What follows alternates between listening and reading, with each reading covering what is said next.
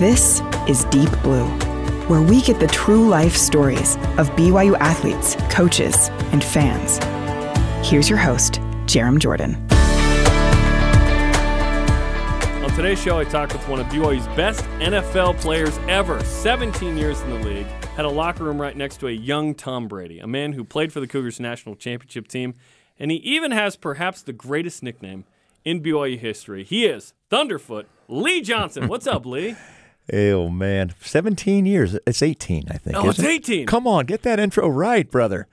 18 years 18 in the league. years. Who's number two, by the way? Is it Ty Detmer, 14 years? Probably Ty. No, Steve. Well, Steve, total professional years, counting USFL, is probably 16. Gotcha. But it's probably Ty after that. 18 seasons. 18 seasons. And it's good to be here. Thank you, Jarom. It's great to have you here. You're one of my favorite people to talk to because you always have a ton of energy. Did you always have this level of energy growing up? Probably yes. I've been told by my folks and all the people that run into my folks, what is this guy all about? Is he this crazy all the time? So I guess I do. But I love it. I don't know. It's kind of natural. I probably, when I get around people, I feel like I kind of, it's how I feel most comfortable when I get around people is to be energetic. But when I'm on my own with my wife, I'm a little more mellow. You're chill? Yeah, I am. So I'm not really crazy at all times, but I do like to ramp it up a little bit when people are around. I just like energy. Okay, let's talk about sort of your origin story. You're from Texas. Yeah. You end up at BYU. You play in the NFL. You work at BYU now. What's the start of your story, and how do you become Lee Johnson? Yeah, exactly. Well, I started out in Texas, Dallas, Texas, many years ago, and I loved playing soccer. I started playing soccer as a kid. My neighbor, John Smith, of all names. Most generic name. Yeah, I know. Unbelievable. He was my buddy. He's a 4, 5, 6-year-old. We started playing soccer at a young age, and we played every single day, all day. And as time went on, I just was all about soccer.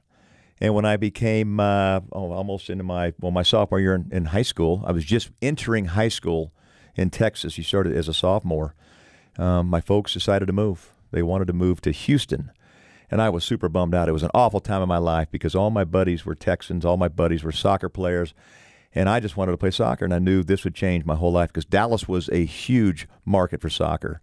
And I knew I was moving down south to Houston, and it was not at all anything like what I wanted or experienced. So it became a bit of friction for me and my dad. It was a terrible time in my life with my father because I knew he had to go, and yet I was just this selfish little bratty teenager who didn't want to go. But it's amazing how my entire career started because of this awful move to the Woodlands, Texas, just north of Houston, as a sophomore in high school. So you get there, then what? I get there and I look for a soccer team to play for. We didn't have organized soccer in high school in Houston at the time, so I played on some club teams. And it wasn't until my junior year where a buddy that I had met was a football player. About 3 games into the season of my junior year, this guy said, "Man, you got to come out and kick the ball." Because he had seen me kick around. I would always. Had you played football at all? No, didn't know anything about it. Did not know anything about it. Didn't like football. Didn't like anything about it. Didn't like football. Soccer players do not like football players. They don't like how they look. They don't like how they smell. They don't like how they taste. Nothing about them. Taste? Yeah, well, that's pushing it a little bit, I know, but some people taste. Anyway, they just talked me into going out. So I went out to practice one day. I was on the track team, and I was running track. And my buddy who was playing for the Woodlands, the McCullough Highlanders, McCullough High School Highlanders, said, come kick a field goal, come on. And it's the middle of practice. They pull me off the track in my tennis shoes. I go to midfield. The whole team is around me, the coaches and everything, and I kick a 60-yard field goal. What? And like off a tee? Off a tee.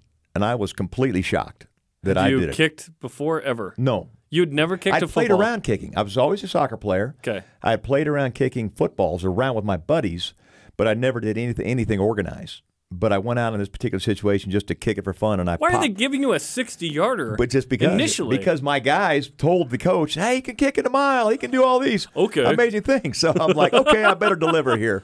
And I delivered. Wow. And I was shocked. I knew I had the strong leg, but I didn't realize I could pop it 60 yards through the uprights. So that was the anomaly. Wow. Going through the uprights. What wasn't an anomaly was my strong leg.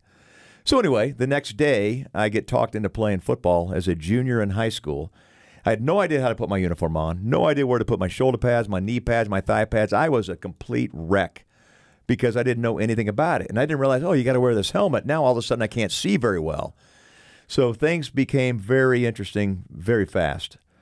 But as a junior, I didn't play great. I had a strong leg. I would kick touchbacks on kickoffs. I'd punt the ball well, but I could not make field goals. I don't remember my stats, but they weren't great. But it wasn't until my senior year when BYU was playing A&M in Rice Stadium in 79. In Houston. In Houston. That's right. That Gary Zauner, the special teams coach for BYU, came and watched one of my games. Why did he go to your game? Because he had heard about this kid from Texas who was strong. He had a big leg. He said, he missed all the field goals, but he's got a big leg. Yeah, big-legged Texan, baby. So it's me. So he comes out to the game, and I just have an awful game. Just terrible. I mean, I kick my touchbacks and do all these amazing things that a high school guy could do, but I believe I was 0 for 3 on field goals, and my punts were just okay. And Gary reports back to Lavelle, this kid's not very good. This is the story of Gary. So, I didn't even realize he was there. I had no idea there was a scout there. I just know I went to the game the next night, Saturday night, I believe it was, down at Rice Stadium. I went to the game, but I had no idea I was being scouted or being recruited or whatever, and I wasn't being recruited. I was being scouted.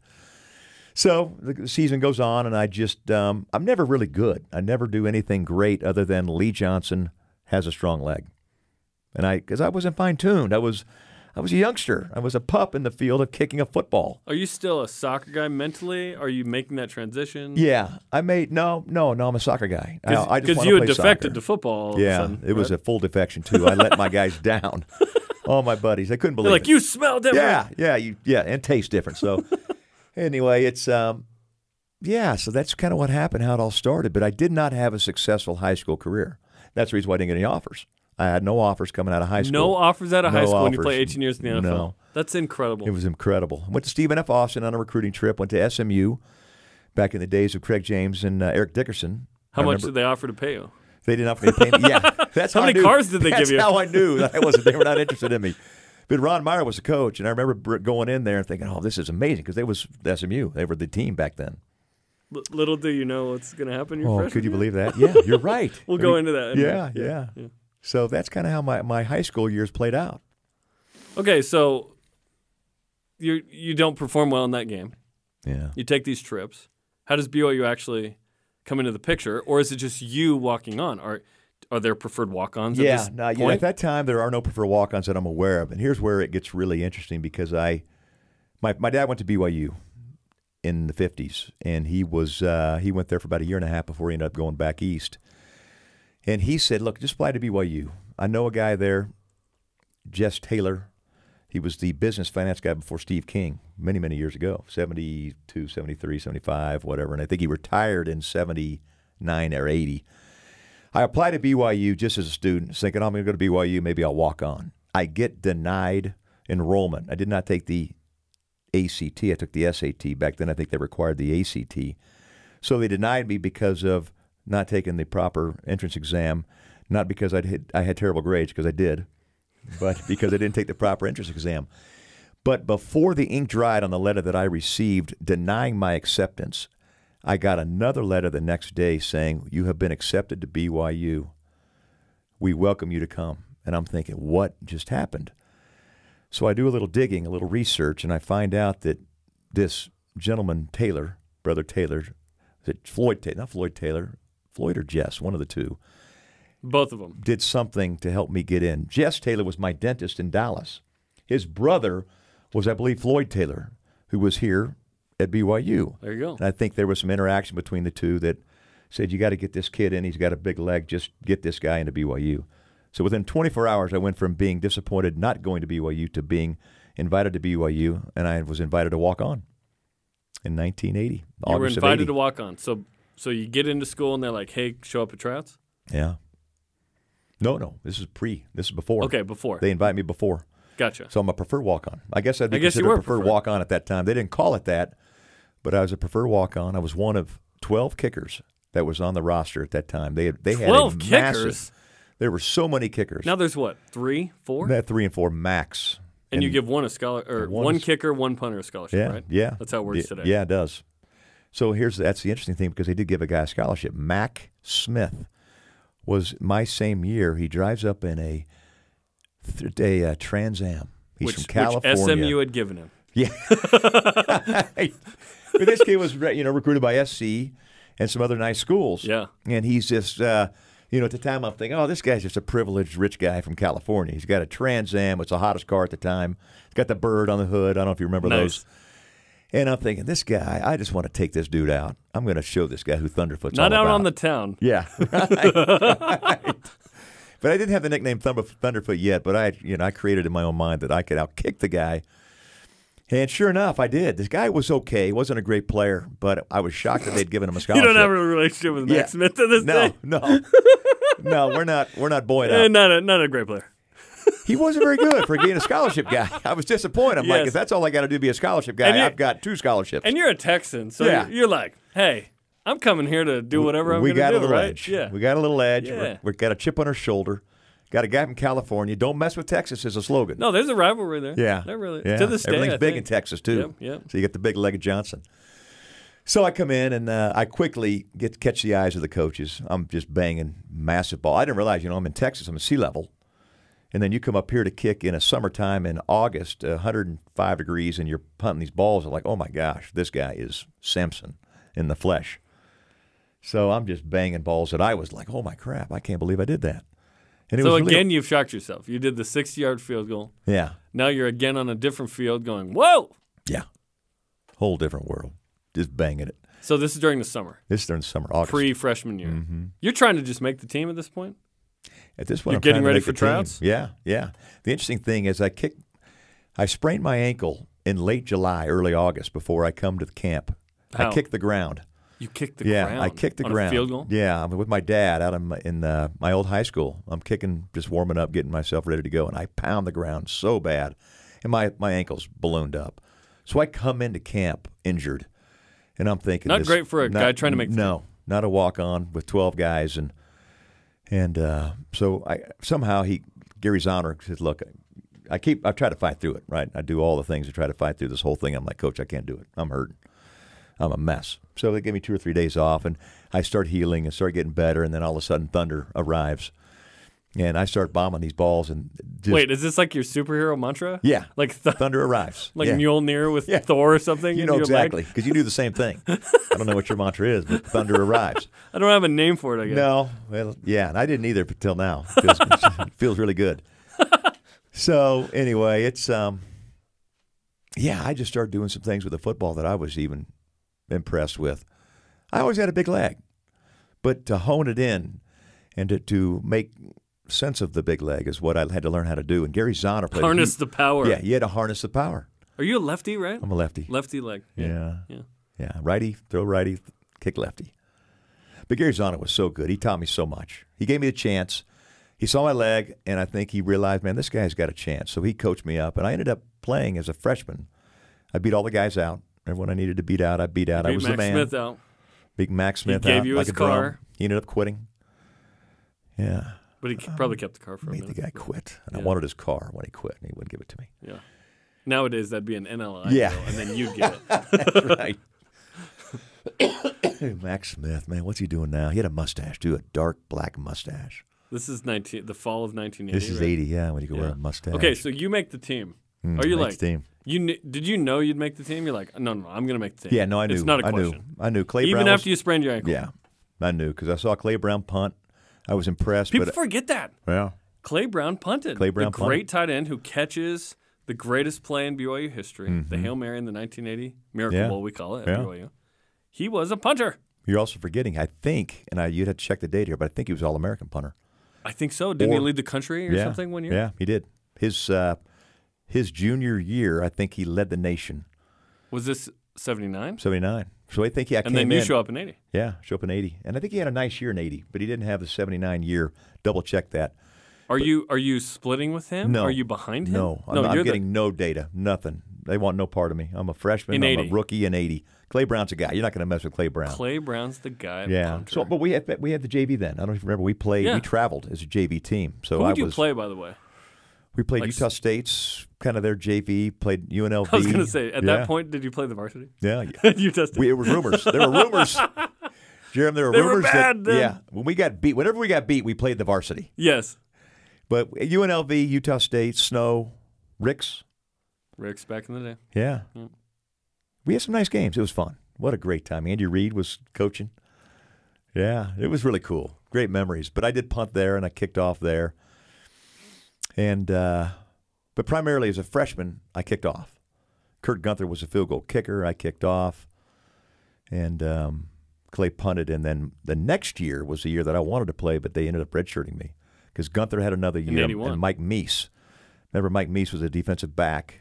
He came and punted as a senior my sophomore year. Back in the day, you'd have position players kick. Yeah. Hunter the punter in the 90s even. Remember that? Right? Yeah. Nowadays, it's very specialized. Very specialized. Yeah. Yep. Yeah, it is. When do you get a scholarship? After in between my freshman year, right there. Gary Zonner's going to San Diego State. He invites me to join him. Did you follow Tolner or something? Followed Scoville. Doug Scoville, the offensive coordinator. Yeah. Tolner ends up here, and then he goes there. But he follows Scoville down there. I'm going to go. Lavelle catches wind and brings me into his office, chewing on his tongue. Is that what Lavelle did? Yeah, he always chewed on his tongue. That was his thing, yeah. Some guys do it better than I do. But listen, on a podcast, that's the kind of audio you get here. That's right. Tongue chewing. You're not going to get this on TV. Come on. Lavelle's epic. What a stud. He brings me in his office. He's got his lemon drops, and he offers me a lemon drop. Wait, hold on. Does he always have lemon drops? Always has lemon drops. Okay, these are things I didn't know about Lavelle. Always had a jar of lemon drops. Gotcha. Yeah, Shirley would always fill them up. Nice. And he would sit you down, and immediately you sit down, and you just feel like you're at home with your dad. That was his gift. Lavelle was amazing. Yeah. And he said, listen, I'll catch the wind that you're thinking about heading down to San Diego State. I go, Coach, I don't want to leave San Diego State. Oh, you're thinking of going? Oh, yeah. Because you want a scholarship? Yeah. You're following a scholarship? Yeah. At least I'll make Lavelle think I'm going. In my mind, I'm thinking, I cannot do this. It's BYU, my dad, my buddies. I've already forged great relationships that first season. You're hoping it's leverage. Yeah, yeah. And I didn't want to use leverage because I was fine. My dad had plenty of money to take care of me, but it's just you want a scholarship. So anyway, Lavelle offered me a scholarship, and plus I had a very good year. He knew. Wait, did he do it in the moment? Yeah. Or was he like, well, okay, let me see if we can get some money? No, he did it in the moment. He called me and it worked. Yeah, yeah. He knew Thunder was coming in. He could sense it. Yeah, he did. There were some storm clouds rolling in. You better believe it. A Cat 5 coming. So he offers, I accept, and I'm locked in. But I'm disappointed because I didn't want a red shirt. So me and Jim Herman and Steve Young were all best friends. And going into fall 81. Going into fall of 81. So Herman and I red shirt, and I'm happy. But Steve doesn't because he is the backup to McMahon. Yep. That's the year he comes in, I think. Yeah, Utah State game. So it was kind of, you know what? I'm so happy I redshirted. I think every player should play 5 years. Of course, nowadays everyone wants to be done and go pro as a junior or a sophomore or whatever. Right. COVID year, you could go 6 But easy. yeah, my whole mindset was, look, I got 5 years to graduate. What a great opportunity. So I took full advantage. I went down to 12 credits a semester, and it became Which is still a lot, by the way. It's okay, but full time is 16, I believe. If you're a 4-year student, you wanted 16. Right. Full-time technically is 12 credits, but if you're actually going to finish in 4 years and you never go spring, summer, you got to beef it up. That's why I took 5 years. Yeah. Did you? And I was an academic walk-on. Yeah, right. I took 5 years. I was like, I'm in no rush. No rush. Yeah. Why don't don't want to be in a rush? I don't have the pressure of athletics like you guys, though. You probably had other pressures, but, man, school was great. College was great. The 80s were great. And the people that we had on that team, I go on the, what is that one national championship poster they have of all the players that played. You go through that. It's amazing how many guys we had. Of course, this last season with all the players we had go NFL was amazing as well. But so many guys in the 80s, in my class in 1980, Herman Sikahema, Young, Todd Shell, all those guys. Like, wow, those guys all played pro. This is the golden era. We're hoping that we're entering another golden era here. Yeah. But, I mean, it's going to be hard to beat 79 to 85. Remarkable. Honestly. It really is. In the modern era, there's no way it happens. With the quarterbacks, specifically. Just the quarterbacks? I know. There's no way. No way. Although, in the Big 12, which we can talk about later, maybe. You got a shot. We got a shot. Because if you keep lining up the quarterbacks, you got a shot. Yeah. It's a different ballgame. Okay, so going into fall 81, are you told you're redshirting already? Before the season, or is this like a revelation during the season? I think at the time when they offered me the scholarship, he maybe had mentioned. I knew that going into my sophomore year, it was going to be a redshirt year, early. You already knew this? Yeah. Okay. I knew early. Lavelle redshirted. Bronco didn't redshirt much. Lavelle redshirted everyone. Jim McMahon Yeah. in 79. Yeah. I mean, people forget that. Love the idea of redshirting. I think it's a great way. If you have talent that you like, that you don't think you can get as a recruit, as a freshman in high school, as a senior in high school, redshirt the guy. Give him another year. So I'm a big fan of redshirting, which I think Kalani's doing more now. Things are so different now anyway. But, yeah, I redshirted. Herm redshirted. And, man, it began an iconic relationship with just all the guys. Super time. Okay, so when does Thunderfoot, when do you get the nickname? The Thunder had always been kind of there, you're saying. Yeah. But when does it sort of crystallize into this nickname? Who gives you the nickname Thunderfoot? Yeah, it's on back then they had the magazine. Was it the BYU Sports magazine? I'm on a front page, full pull-out. It's not the front. I think like I'm on the front cover of Kicking. And then I think you open it up, and there you have me on a double wide and this Thunderfoot. I want to say it's my junior year. I wish so it's I like could, BYU Sports Information? Yeah. It's a magazine we had. It was I thought it was called BYU Sports. It was the magazine that came out I used to weekly get this in the or 90s. whatever actually. it was. It was in the 80s. Yeah. And someone had nicknamed me. I wish I had done more due diligence on that. We could figure it out. Yeah. But someone nicknamed me Thunderfoot. I think it was after one of my big games. I hit a bomb or something against Baylor, an 80-yarder. I don't remember. Wyoming. 83 or 84? This is 80. This is my junior year. So my sophomore 83. year, my year after my redshirt year, I only played my junior and senior year. Thunder lives my junior and senior year. Okay, so 83. So it had to be 83 where I get the name Which is one of the Thunder. best BYU teams ever. Phenomenal. We actually did I like this better than 83 in a lot of ways. Okay, we did a show on BYU Sports Nation where we argued that maybe Spencer argued it stronger than me, but that 83 might actually be better than 84 based on the schedule. Yeah. Yeah. It was an incredible team. Honestly, well, obviously those two are connected. Yeah. It's many of the same players. Some would say 85, though. The defense in 85. Well, there you go. I was going to say, if you lose 3 times, you're not in the greatest team conversation. Yeah. It's tough. Yeah. But in terms of just pure talent, yeah, amazing, right? Amazing. It really was. Yes. Jason Buck would make that case hard at 85 team. Jason Buck still wanted BYU to go back to the Mountain West. Yeah. Yeah. The Buckster. Luckily, we don't have to talk about that tape. Yeah. Yeah, we won't. We won't go there. Love Jason. I love Jace. We played together since Thunder shows up. So, do you immediately take to this nickname? You see that and go, love it. That's I love it. But one of the worst things about me, I'm not like Linehan. I'm not like Oldroyd. No one's like Johnny Linehan. When Jake kicks a field goal, he gets excited and like flexes because he actually has muscles. Any attention? If I had the personality of Johnny and Jake, I probably would have been a 10, 15-year All-Pro. I never was the guy that wanted the ball. I didn't want the ball at the end of the game. I was as nervous a field goal kicker. As anything. I'm a nervous player. I'm not a natural. That shocks me, given your sort of outgoing personality. Listen, the biggest shock in my entire life, and I give myself full credit, is that I don't like doing what I do. But I love doing what I do because I wanted to overcome it. Does that make any sense? You like the challenge of it? I love the challenge of it because I hated it so much. I loved to try to figure out a way to overcome it. In my 18th year with the Eagles, I'm out there in the NFC Championship game against the Buccaneers, and I get hit with a bolt of lightning. I'm like, wow, why couldn't I have felt like this for 18 years? What was this? Peace. I see the ball. I don't hear the fans. I know where the ball's going.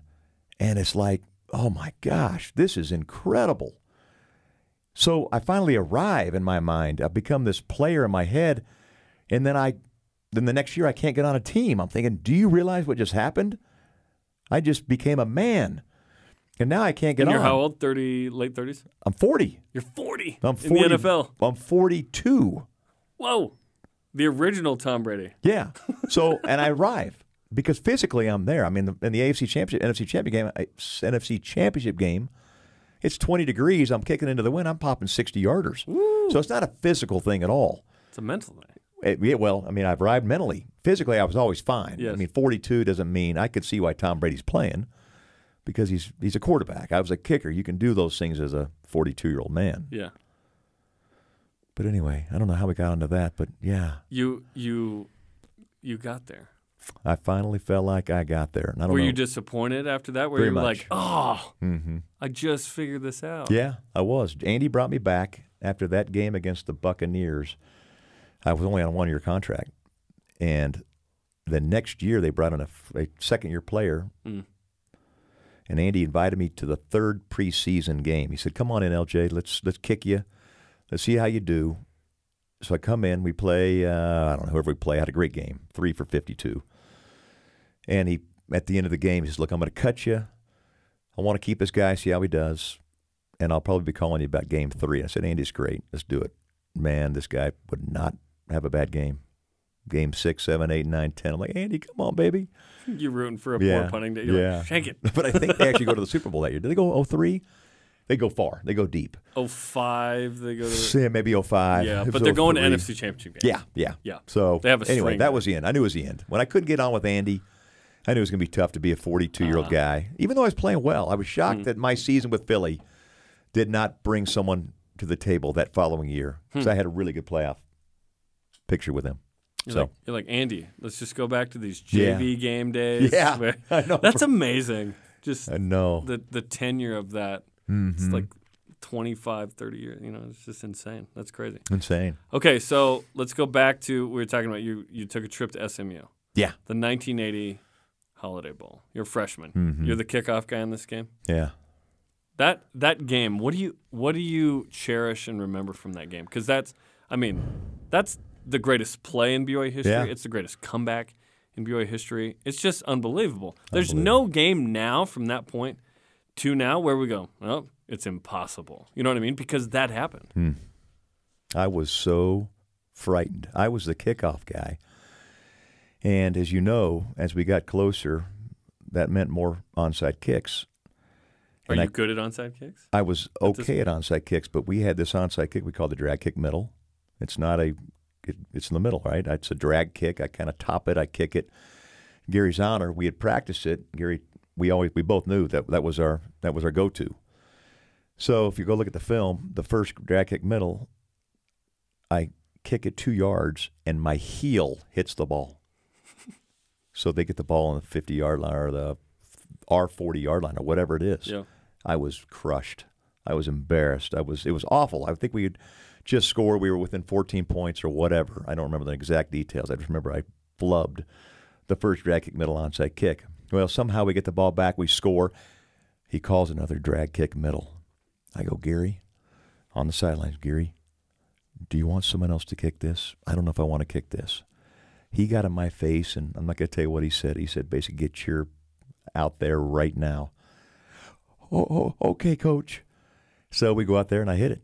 I was scared to death, but we hit it, and we recovered. Did you recover it? I didn't recover it. My job was to kick it and kind of get in the way. Yeah. And were you a good rebounder in basketball? Yeah. Box someone up? Throw up the elbows a little bit? I got to go back on film and see this, but I just remember being so frightened. But we got it. We took care of it, and we went down to score. I even think we tried again. I don't remember if we tried the third time or not, but there were multiple onside kicks, and that was my role. As at that time, I was just the kickoff guy, and I was the guy to kick the onside kicks. I didn't want to do it. I didn't want any part of that. Just not my style. It's what I don't like most about myself as a player, as an athlete. I admire those guys, the Jordans that want the ball, even the old droids and the Ricos. It's like I think, man, why can't I be that comfortable? Because they look so comfortable. Even Steve would say that.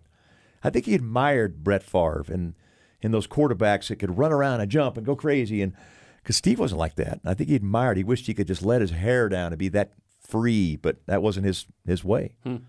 Just like it wasn't my way to enjoy any moment of kicking. And in Steve's book, where he talks about having legit anxiety. Totally. Right? Yeah. And, battling depression and whatnot. Big time. So that's we treat athletes like robots a lot of time. Yeah. That don't have human emotion in those moments. It's like, listen, I know you practiced that 1,000 times, but there's got to be a piece of you that's freaking out. Yeah. And I get nervous for the guys because Me too. You and I work at BYU, and we get to know the team. You know the team even better than I do, being in that same building. But I'm nervous for them because I know them. Yeah. And I know they're human. I know. And they have the potential to do amazing things. They have the potential to fail as well. So when they triumph, it's really high, right? And when they don't, it's tough. Okay, so where are you when the Hail Mary is thrown? You're on the BYU sideline, but what do you remember where you are and what you're thinking when the ball's in the air, and then what happens in the celebration? Yeah, I remember very little about that because I continue to think my role, what do I have to do? What are they going to have me do? But I do remember seeing the ball launch in the air. I made sure I got myself right in the right spot at the end of the game where I was right by Lavelle because in a lot of these pictures that we have now, I was like, who is this little kitty cat that's standing in there trying to get all this PR pub? But you know what? I don't remember. I only remember feelings, just the moment and the elation and just, wow, what just happened? Truly a miracle. Because I remember seeing the fans were just empty and just feeling sick inside that we dropped the ball. That game was Dickerson and James. They tooled us the entire game. Yeah. And then the fans just gone, emptied, the stadium gone. And then, wow, the comeback. It was just a miracle. It really was a miracle. It truly was a miracle. It's amazing. Okay, Yeah. you play on. Okay, that team's incredible. Even your redshirt year, incredible. Yeah. With Jim McMahon's senior year. Mm-hmm. Then Steve Young, you guys go 8-4. It's like, oh, it's good, but it's not what it was, right? Yeah. 79, almost undefeated. 80, 1 loss. 81, 2 losses. Like now we're going, right? 83 is sort of this warm up to 80. 82 is this warm up to 83. 1 loss at Baylor. That's it. Finished 7th. Amazing Holiday Bowl game again.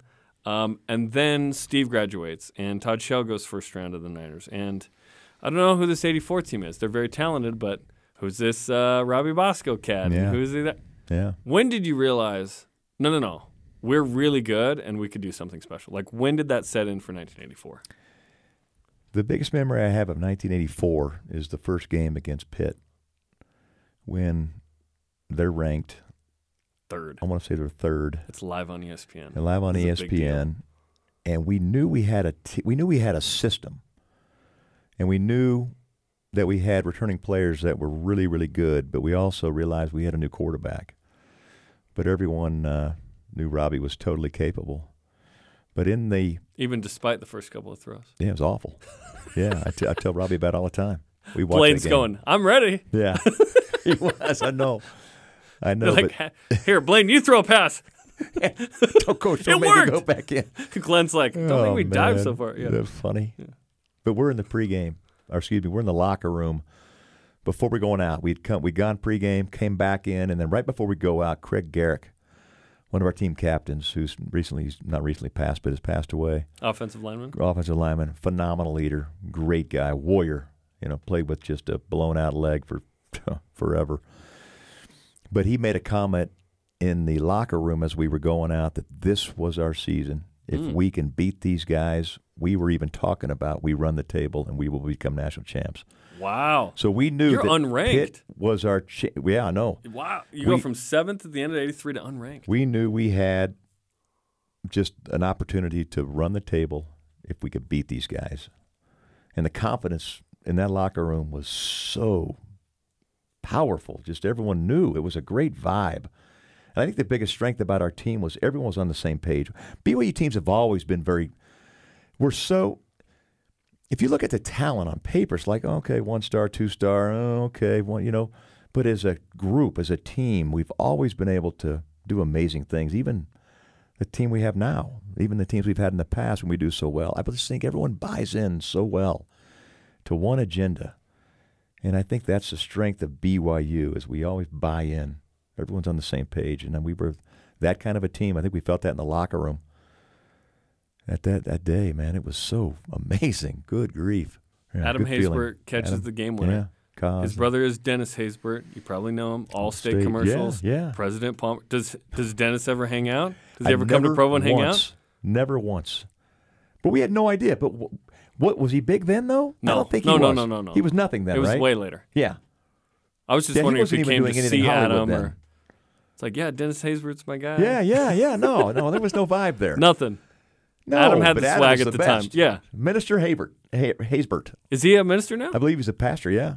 He does something We in got that. Dewey Gray. Dewey we Gray. got Irvin Lee doing ministry, I think, as well. I think Robert Parker does something. Remember Robert Parker, running back? I met Robert Parker for the first time in person in Salt Lake this summer at a Wendy's. Came up to me and said, hey, I'm Robert Parker. Love what you do. And I was like, you're Robert Parker? What's up, man? Yeah. So we sat down and talked. What a dude. He was great. Epic. He's doing some ministry. He is. That's Super great. Good. Super good guy. I love that. Love him. And there's been a gajillion bishops, in the church on the other end of that. So that's awesome. I love that. Okay, 84 team just goes down in the record books, right? Amazing. Do you feel like that's the best team in BYU history? Do you feel like the 83 might have been better? Do you feel like 96? Like, how do you feel? I'm assuming you think 83 or 84. I want to say an 84. Those are top three to me. Yeah. 83, 84, 96 in, I'm not sure exactly what order. I'm giving 84 the number one. Yeah. I would have to agree with you, although I do think that there were better defenses. Sure. Maybe. Sides of the ball, Yeah. But, like, best team, how they performed with their schedule. Yeah. Could we have beaten anyone? Beaten or beat? Help me with that. Could we have beat anyone? What's the proper English there? Yeah. I don't know. I'm I'm a broadcast major, yeah, bro. I know, but you should know these things. We could have beat. Yeah, I think you think I'm Greg Wrubell. Could we have beaten past participle? Could we have beaten? That's very good. I think we were pretty good. We were pretty good. We were complete as a team. We had That's the goal, right? everything, every phase, and it's kind of like the team we have right now.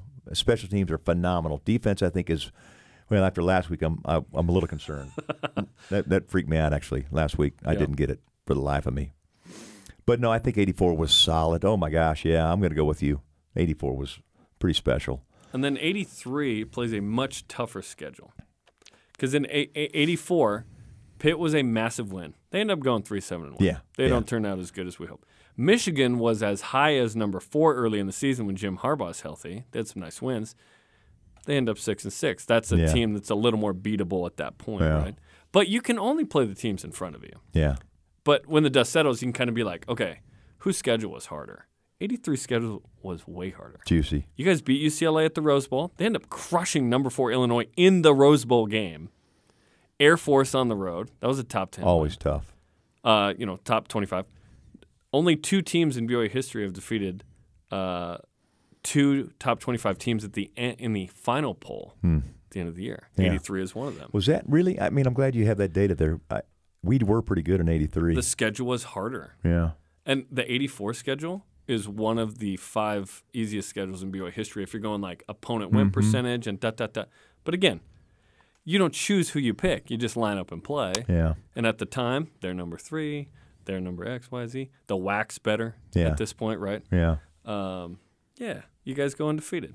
But is 1-loss 83 in the conversation? Hey, Spencer feels like that was a better team. Yeah, he does.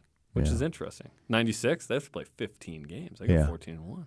I don't remember 96 very well. Was that was a team that just honored, Cotton Bowl, correct? Yeah, yep. Chad Lewis and Sarkis. Yep. Yeah, you're right. That was a special That was team, a good too. team. Yeah. I would argue, frankly, like 80 was an incredible team. They have 1 loss.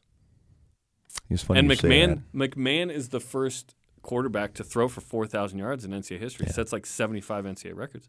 I think Jim McMahon is the greatest college quarterback of all time. How about that?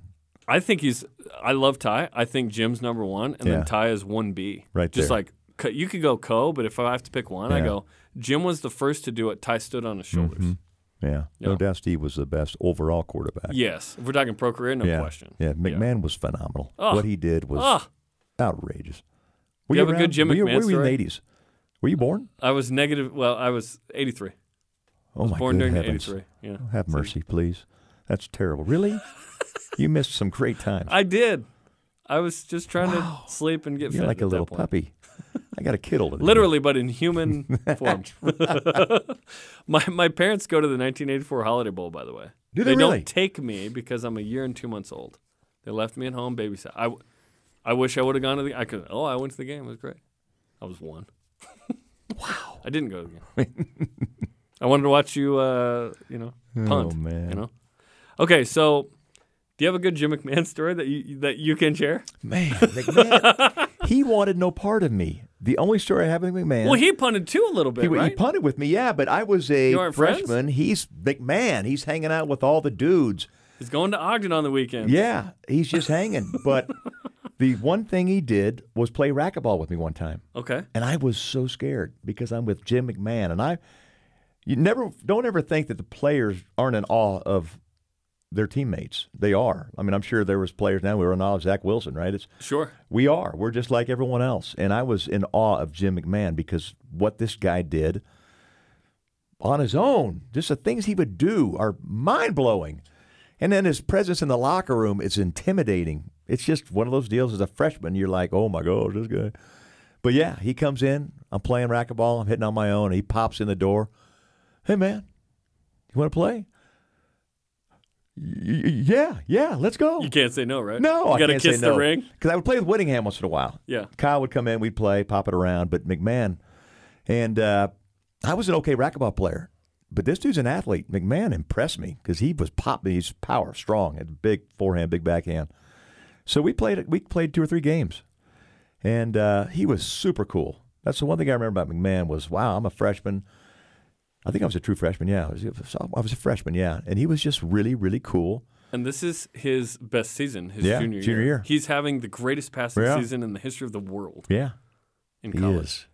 Man, that guy was He's so hanging out good. with you. Did he wear a headband? Because racquetball is a perfect Yeah, place he for a did. headband. He wore a headband. Nice. Yeah.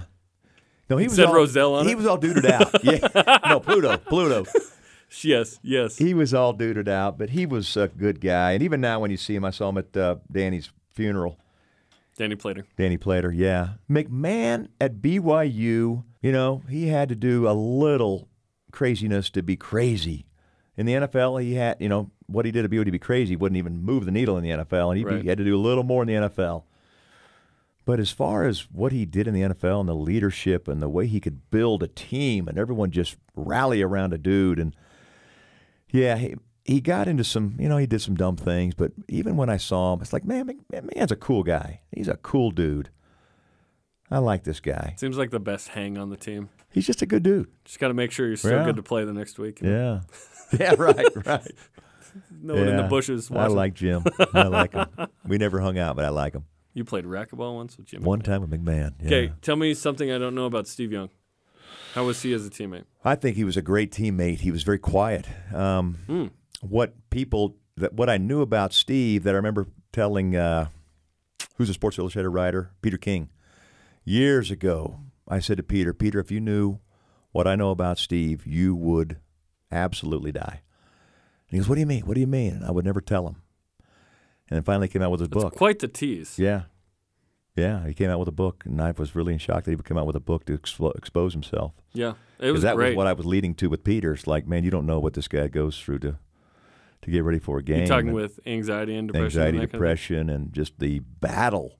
Mentally. The mental battle he goes through. And I knew he had it, particularly Utah State, rooming up in Sherwood Hills area. Man, this guy, he truly, and he tells you the story, he was hoping the stadium would blow up, that he would never have to play. His anxiety spike level was outrageous, and the only time I ever saw it bigger was when he had to make a decision on the USFL or the NFL. After 83. And Howard Cosell called, and it was just a terrible time for him. What's your decision? Yeah.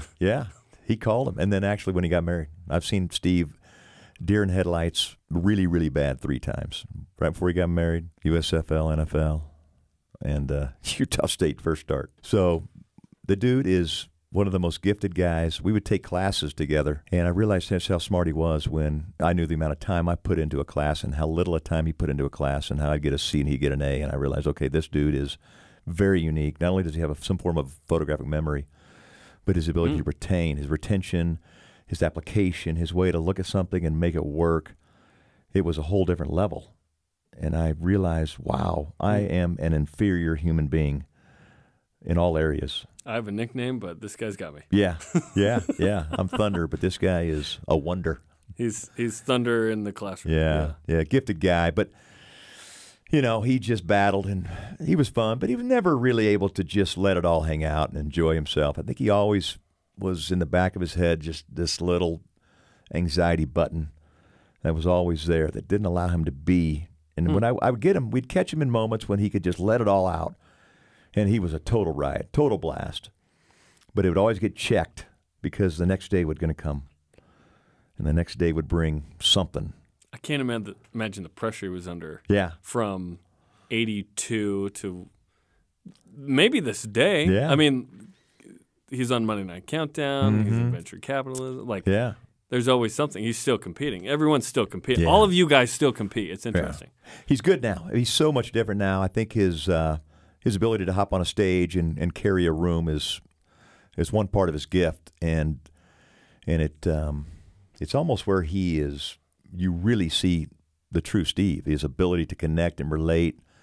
He's on stage. At home, I think he's a little more mellow and reserved and uncertain. But on stage in the limelight, he can go. There's no better. And he's going. Yeah.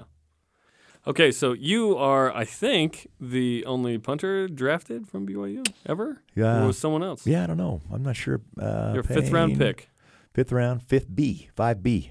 There were 2 picks. I was 5B to the Oilers. Are you like, nope, I'm going to be drafted, I'm good? I knew I'd be drafted. Nice. I had great There's workouts. not a ton of punters that get drafted. No. It's rare. My year I came out, there were some great punters. Dale Hatcher from Clemson. Ralph Mogiasenko from Michigan State were the Hosses. And I was always in a battle with those guys to lead the nation. So I think they were more refined than I was. I was stronger, but they were refined. Dale Hatcher was phenomenal. Great punter. So, I was intimidated by that guy. I punted with him in the blue-gray senior game, and I'm like, oh, my gosh, is this my competition? He was so good. I was stronger, but he was just a machine. So, but I was drafted. He was drafted 3rd round. Mogiasenko was drafted 4th. I was 5th. You were the 3rd punter taken in the draft. 3rd punter taken in the draft. Wow. In a 13-round draft. Right. So, very different now. Yeah. Right, 7 rounds, and that'd be equal to a 3rd round, probably. Yeah. So, it was more teams now. like a kickoff. Those guys couldn't. I was a holder. Neither of those guys held either. So, and I was a backup field goal kicker. So, there you go. I brought some edge. You end up playing 18 years in the NFL. So Oilers, Bengals, Patriots, Eagles. Did I miss one? Browns. And Browns. Bills. And Bills. For a week. Hey, 1 week? Yeah. That's Vikings. And Vikings. 4 games. Okay. Yeah. Don't forget I missed so many. Yeah, you did. Okay, so you end up doing a bunch of stuff that's awesome. Career long, 76-yarder, or did you have a longer one? In college or pro? Pro. I had my longest punt was against the Bengals when I was with the Patriots. And that was my punt. Against the old team? It was a punt that put me in number 1 for all time. All-time punter in NFL history. By yards? By yards. Yeah. So at the time, you're the greatest punter by yardage. Yeah, by yards. In NFL history. Yeah, by yards. You needed teams that punted a lot. I did. You're right.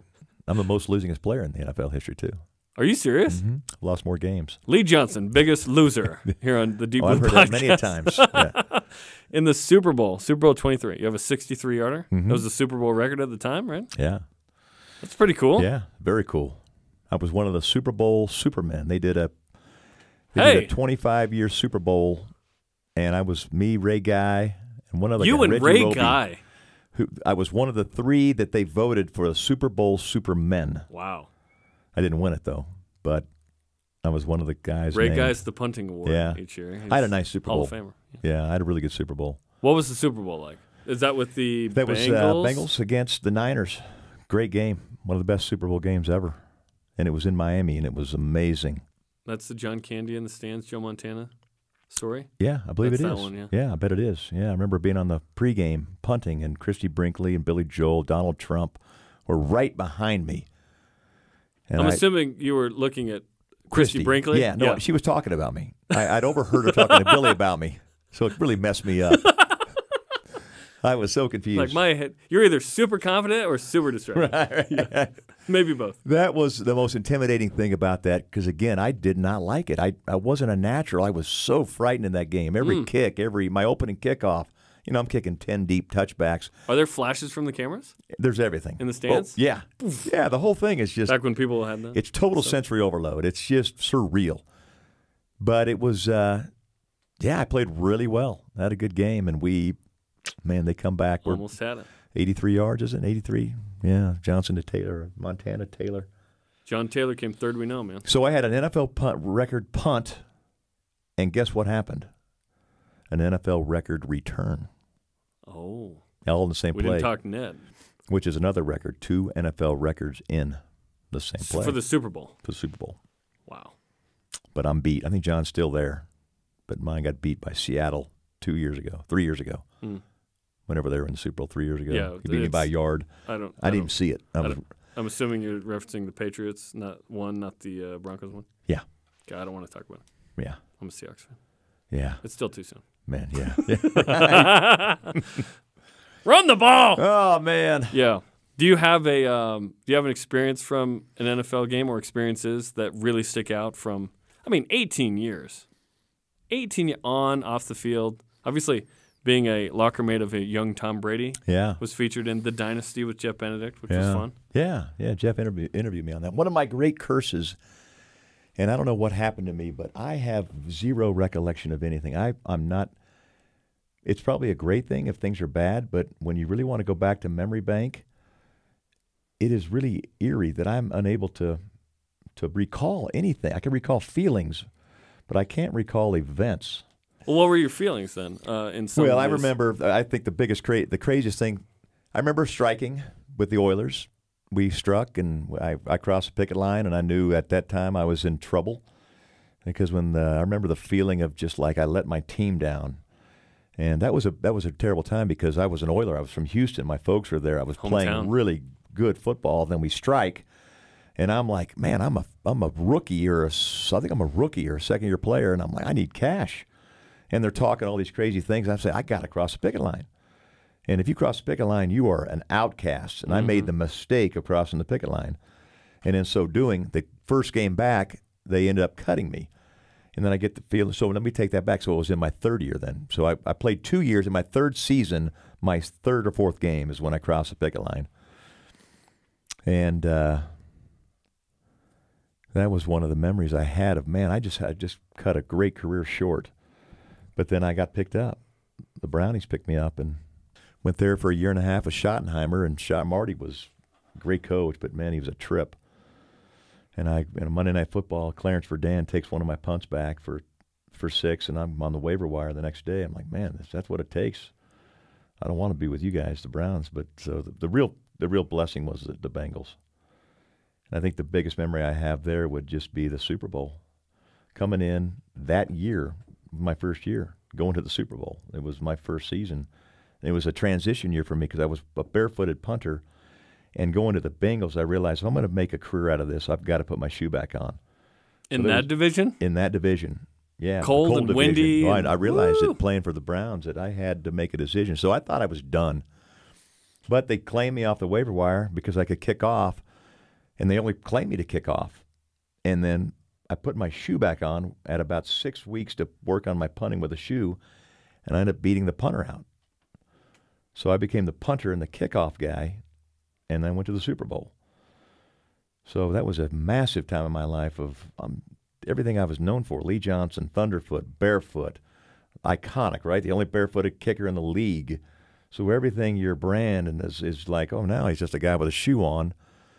And I'm one of you now. Yeah, it's just I'm another guy. Because you were known as the barefoot guy. Yeah, for sure. Why'd you go barefoot in the first place? Tony Franklin, Russell Erxleben, A&M, Texas A&M kicker, and the University of Texas punter. Back in the 70s, were barefooted, so I saw him do it. Did you do it in high school? No, I took it off before BYU. Oh, before BYU? Yeah. Were they weirded out by that? Big time. I was weirded out by it, but I was hitting bombs. I couldn't believe. Just watch the results. Yeah. Don't worry about the process. Watch the end game. The things I could do. I hit balls that would have blown your mind. When I was a junior in college, it was August. They had the scouts in, and it was in pregame practice. I was hitting balls that were so big. I think they were 80 yards regularly. 5 hang times. And I was just, thinking I was the man, and the scouts were blown away. But the balls were perfect. It was a nice broken-in ball. It was 105 degrees, no wind, and I'm punting down. At that time, it was a little downhill. The field was weird. We rolled the water off and I was like, I'm the best punter that ever walked the face of the earth. And the scouts were thinking the same thing. But, yeah, I wish I had better memory. I have some memories, but I was such a frightened player that I never could remember anything other than just being so afraid the whole time. Just locked into what you had to do. I love Mondays. I love Mondays because I didn't have to worry about the game. I loved after the game. I loved during the game when I'm playing well.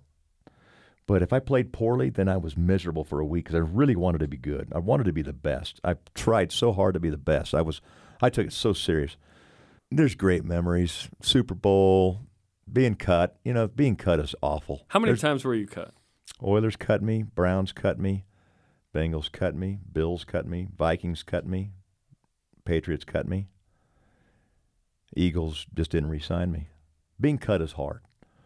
The hardest was Cincinnati because I was iconic there. I had 13 years, oldest player. We were a terrible team. I speak out to a reporter. So you say, if I was a Bengals fan, I would sell my tickets to or something? Yeah. And then the team doesn't like that? Yeah, did not like it. They were just awful of me. It was never said like that, but the beat writer. Oh, how'd you say it? I'm in the stadium. I'm in my locker after the game, and everyone's left. We lose to Buffalo, and I'm like surrounded by the reporters. I'm thinking I'm the top dog, but I get what they're doing. I'm the oldest guy there. It's like the city's shutting out Bengals, so they're asking me all these questions. And the question was, if you're a fan, would you come to a game? And the answer was, you know what? If you're a fan, I could see frustration. It would be really hard to come to a game. Boom. That Johnson was it? speaks mind. So taken out of context. Yeah. I mean, yeah, Johnson speaks mind. Lee Johnson said if he was a fan, he wouldn't buy a ticket. But that's not what you said. It's not what I said, but it was enough to where he could say that. Context matters, though. Being in this industry, it's like I never want to not accurately reflect what was said. Yeah, good point. Yeah. But Mike Brown, the owner, it was you can't do that. Mike Brown loved me. Mike Brown was very good to me and my family. So I was crushed because I knew Mike. I was really good friends with the Browns family. I'm a 13-year player. And it all comes crashing down. I was good to the community. I would always go to all the events and do all the right things. And now I'm ingratitude. Being ungrateful is not something I'd ever want to be known to. I'm always grateful for any opportunity. Well, here I'm now, this ungrateful, bratty kicker. And you're the face of the disappointment, sort of. Yeah. So thank goodness we're playing. I get picked up by the Patriots, and the first game is the Bengals the following season. So I meet Mike Brown in the center field. Pre-game on the 50-yard line. Mike was always there walking around. He's there with all the owners, Mike, John Sawyer, and Paul Brown Jr., Katie Brown. They're walking around there in their top coats and their suits and their hats. And I said, Mike, can I talk to you for a second? And all the guys were there. And I knew them all. They're all the owners. We're kind of like guys. And I said, Mike, I am so sorry. You know what I said I did not mean, and it was taken out of context.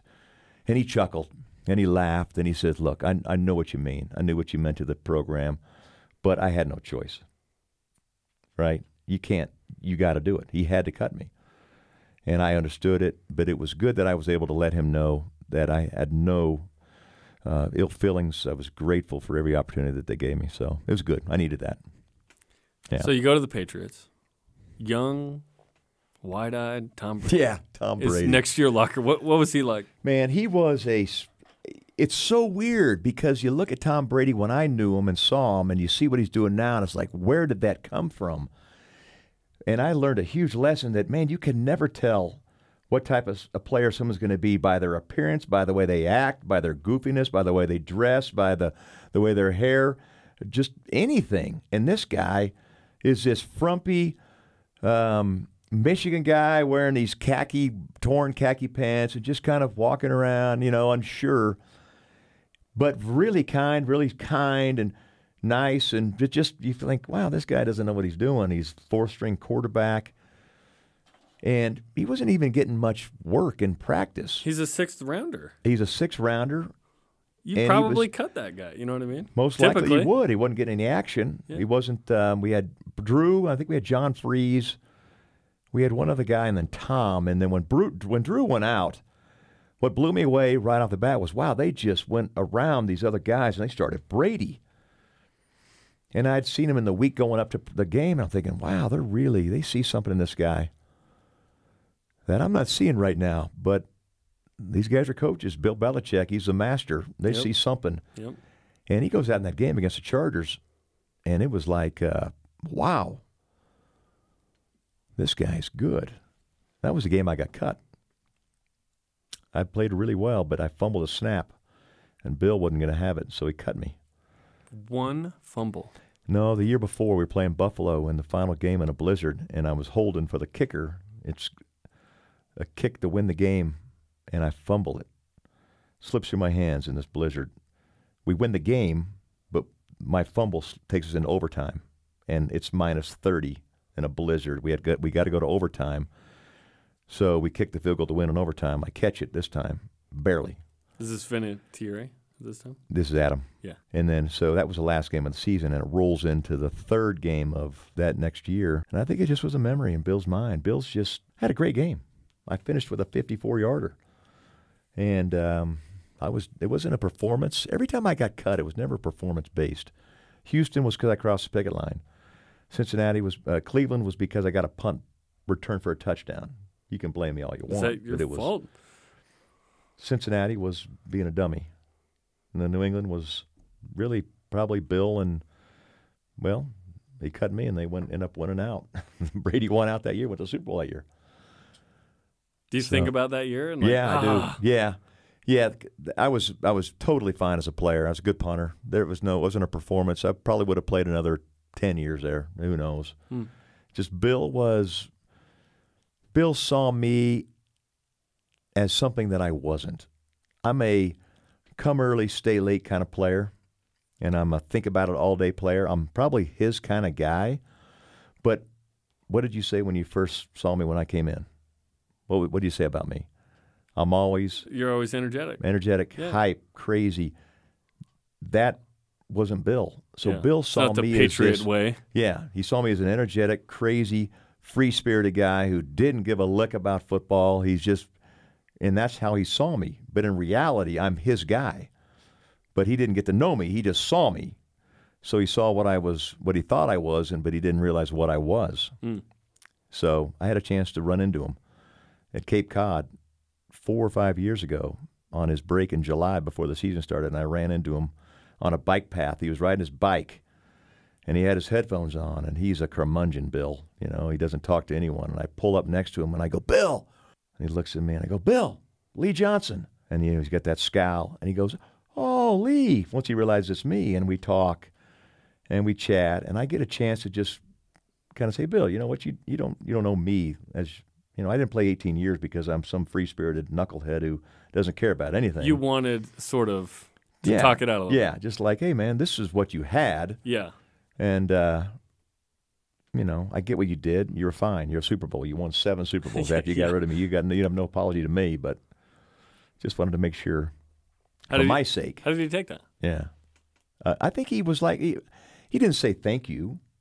He just said something like, yeah, you know, I always knew you were a great player. You had a great career. You did a lot of great things. And I remember after the game against Cincinnati that I referenced where I met Mike Brown in the midfield, you know, he actually brought me up because in that game I set the record for the longest. Had a great game. I averaged 50 yards, but I also set the record for the longest player in Super Bowl or in NFL history. So we mentioned that. Wait, you had played the most seasons or games or something? Most yards. Oh, the yards. That was the yards game. Yes. And he came up and congratulated me for a great career, and so he was really cool. Really cool. Did you felt heard in that moment? Because it sounds like it feels like that's kind of what you wanted. Yeah, I want you to just. I want to be heard. Yeah, but as much as Bill could hear you. Gotcha. Bill's very unique. Yes. He's a curmudgeon. He's a media buzzkill, but he's also. We're on to Cincinnati. Yeah, right. I think he's a good guy, but he's just what you see is kind of what you get. I have thoughts there. I think and I don't know if this is a character flaw. It is if personality is a big thing to you, I guess. To be great, you have to be inept at certain areas. Yeah. Because you have to load up in this space and deoccupy this space. Yeah. Right? Yeah. So maybe his thing is, my personality, I'm going to be a comedian, whatever. Mm-hmm. But guess what? I'm just going all in on football or whatever. Yeah. It's interesting. It is. You cannot have, to me, complete balance in all areas and be great at anything. You know what? And I've used that with Kalani before. I'm like, if Kalani has a legacy of greatness, it will be the first in the history of this game to be that type of player, that type of coach. He's very unique, right? Yes. He's not like a typical coach as far as he's engaging, he's fun, he's dynamic, he's just not a typical SEC, he's an amazing human being who, if he could be successful with that style, that is going to change the game, and it's the hope, because it's sort of the BYU way, right? It is. Which is, hey, we want to do it differently here. Yeah. We know that, when Bronco said football is fifth, people were like, what? Yeah. It's like, let's be honest. In this community, it is. Yeah. We wish it was first. Yeah. But there's a religion tied to it, and there's a family aspect, and there's a well-roundedness associated with this university and the church, right? So it's interesting. It is. It's interesting. Kalani's very gifted. Okay, so there's another Lee Johnson on campus, by the way, who has a PhD from Kansas State. Yeah. He's a teacher. Yeah. He's got your standard email at BYU, I'm going to give this away, is first name _ last name at BYU.edu. Okay? So now you can email whoever you want. He has Lee _ Johnson at BYU.edu. No. You do not. We're not going to say what yours is so people don't just pepper you. I don't mind but if I do. Do you ever get his emails? Yes. I get a text. What department is he in? He's in he's a counselor. He's a therapist.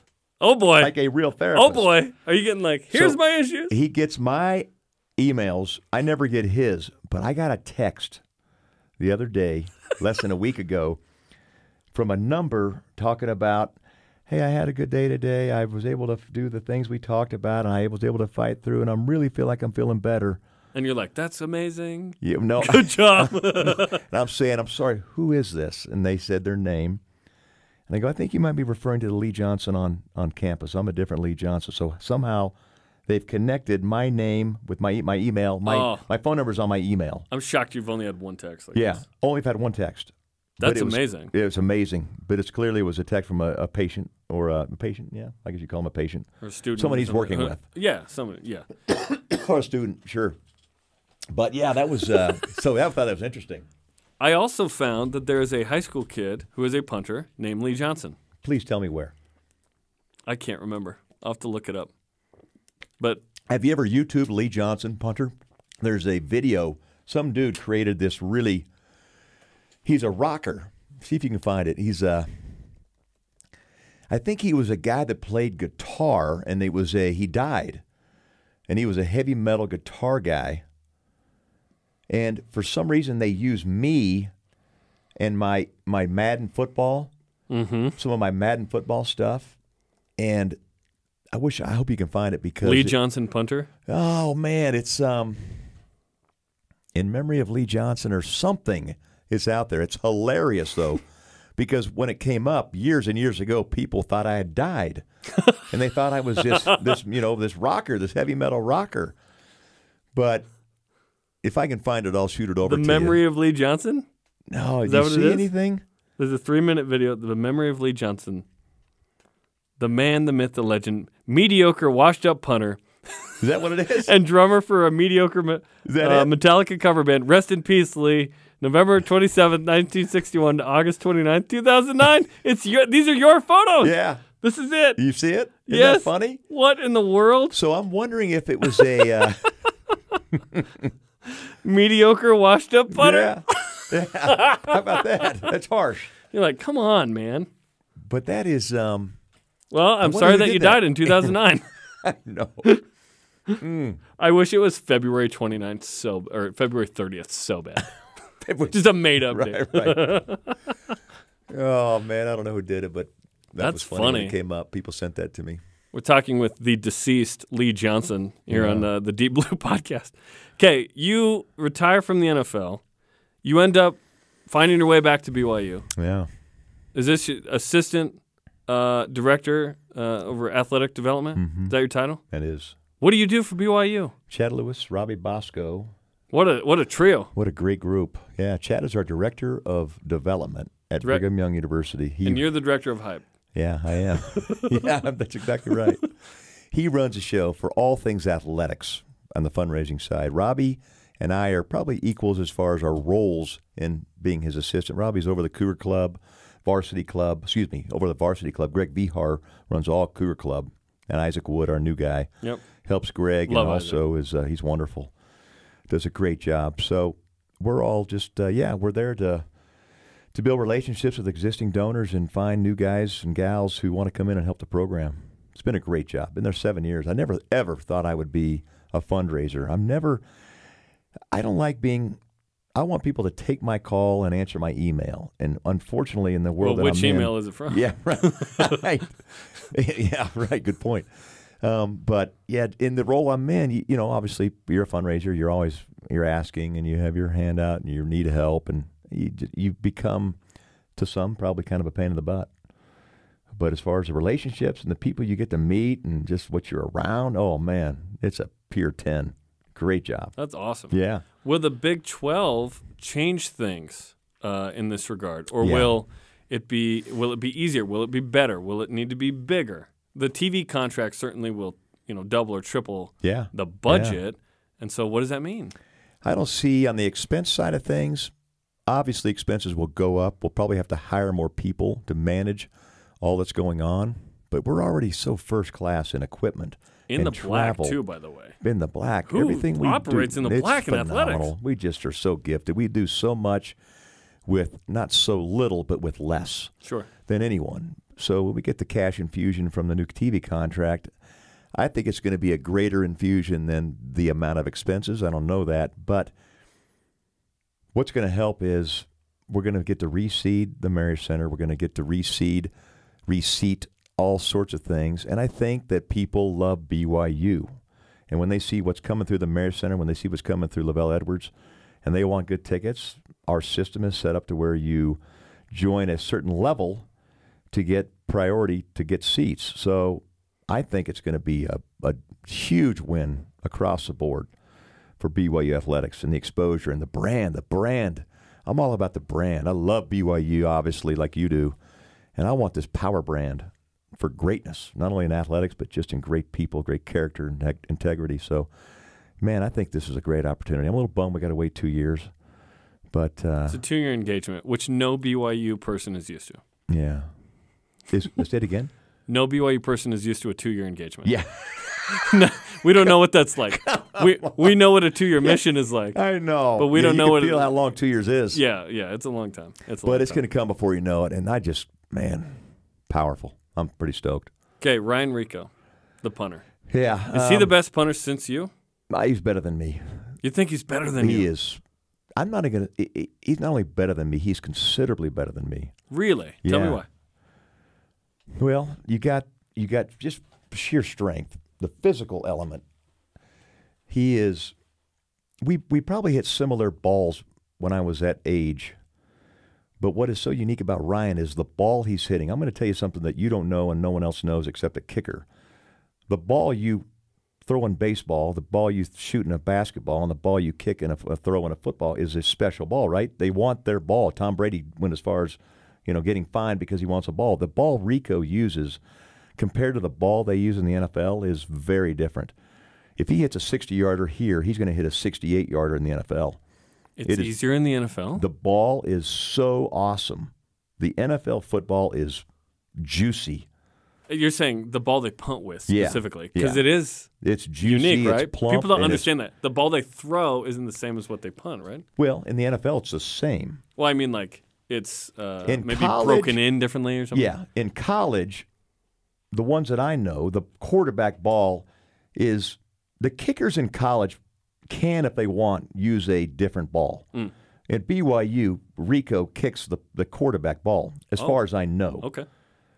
I'm pretty sure, unless I'm tripping. But I've seen the ball he kicks, and I've seen the ball the NFL uses. Very different. So just strength, a 60-yard punt is going to go higher and farther in the NFL from the NFL ball. But the special thing about Rico is in the NFL, it's not about how far you can kick a field goal. It's not about how far you can punt. It's about how few bad punts, how few kicks you miss. That's what they want. Because most guys are going to kick a 50-yard field goal, 55-yard field goal, but they don't want you missing 38s and 36s. So Rico doesn't hit bad balls. I was going to say, has he had a bad punt yet at BYU? He's had punts that didn't turn over, but his bad punt is still a really good punt. And I watch him every day from my window, practice and pre-practice. He's punting. He probably punts, let's say, 30 balls. The entire time I'm like, who is this dude? And if I played 18 years, this guy's got to be an 18-year Pro Bowl guy. Wow. I just don't see, there's nothing that he does. I know he's in altitude. I know he's whatever, but it doesn't matter. I mean, it matters if you're going to hit 65, it's going to go 75. But he's really, really gifted. Not only is he a good dude, he's huge. He's 6'4", probably 230. When I look at him, I'm like, I got to go home. Hey there. Hey, Daddy. I'm embarrassed.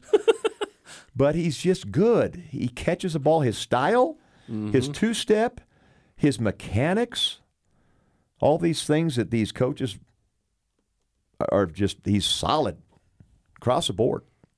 There's no weakness. That's quite the statement you're making here. Well, his pooch punts. He knows how to kick a rugby pooch punt. He did that the other day, and Johnny Linehan's like, get off my lawn. His inside the 50 punts are perfect.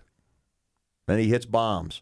Okay, he has an 83-yarder against Arizona State. Yeah. That is the longest punt in BYU history. I assume you had the longest punt for a while, and then Scott Arellano had like an 81-yarder in Middle Tennessee in 2014, and then we saw the longest punt in BYU history.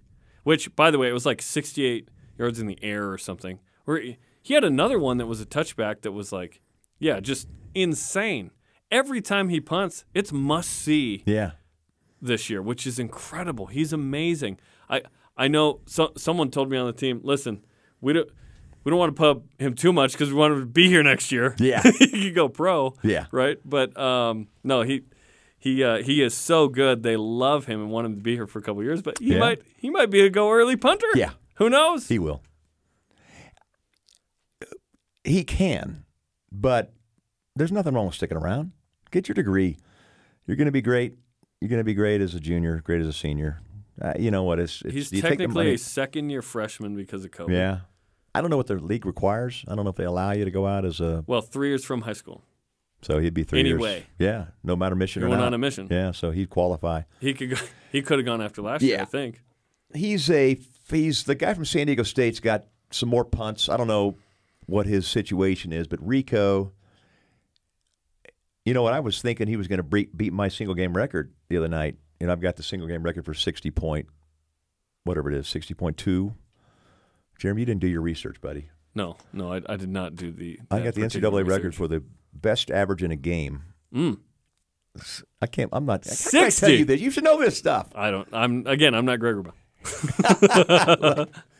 Anyway, so he was on track to beat that thing. Then he had that pooch. He had to pooch at the end of the game. Yeah. But where am I going with this? I forgot where I'm going with it. I don't even care. I love every second of this. He's so good. He's so good. And I tell him he's good, but I don't want to tell him too much because you don't want to. I always hated that. Don't tell him too much; you'll get a big head. Look, when you're good, you're good. If you're really good, you don't mind being told because you already know. Yes. And he knows, and he likes to lift, and he likes to show his muscles. Yes, so he does. Clearly, he's like Jake Oldroyd. He likes to show his muscles. Both those guys. There's another guy that could be an NFL guy. Yes. I feel really badly that we got to get trials. Jake. Yep, we got to get Jake in the game. Yeah. Yep. Well, Leah, this has been awesome, man. Fun. I'm really sorry you don't have the straight-up email at BYU because you were the second Lee Johnson. I'm really sorry you died in 2009. Yeah, two terrible things. But what a career and what a life you've had. It's been awesome, and it's always good to see you. You always bring the juice. Thank you, brother. Thank you for hanging out with me for this edition of Deep Blue, man. Super. Thank you so much. It's been a great time. Okay, that'll do it for us. Listen to previous episodes on the BYU Radio app where podcasts are found. For Thunderfoot, Lee Johnson, producers Trent Reimschussel and Tanner Graff, I'm Jarom Jordan. You've just listened to Deep Blue on BYU Radio.